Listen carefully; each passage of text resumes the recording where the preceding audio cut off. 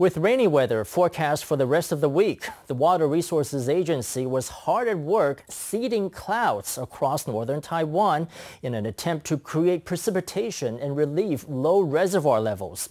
Authorities have already announced limited rationing for Taoyuan and Hsinchu and the parts of New Taipei served by Taoyuan's Shihmen Reservoir. Those measures are still set to go into effect starting next Wednesday. At 8:40 a.m. this morning, Water Resources Agency workers were at Shihmen Reservoir, where they burned calcium chloride compounds in an attempt to seed clouds and increase rainfall and reservoir water levels ahead of an incoming front.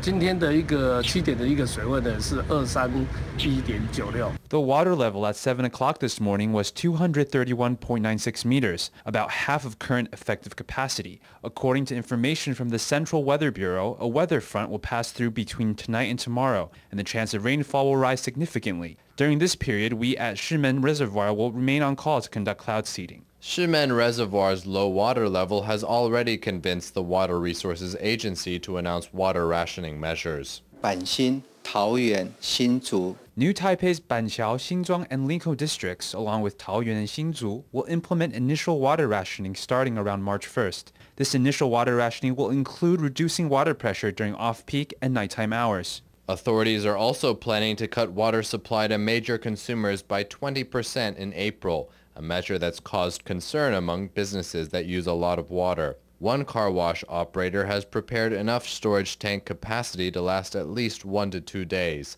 but prolonged rationing promises to have a significant impact on his business and others like it.